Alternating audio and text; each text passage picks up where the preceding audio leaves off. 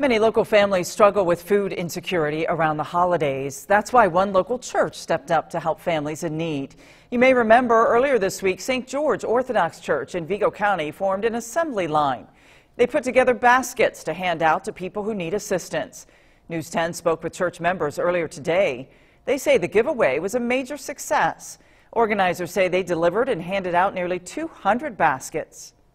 I think if you're out in the trenches where you see the people that are in need, you realize how much a small Thanksgiving basket like this does for a family. I mean, it makes their day. They're very grateful for it. These are people that are truly in need. The church also gave Thanksgiving baskets to all of the Vigo County schools.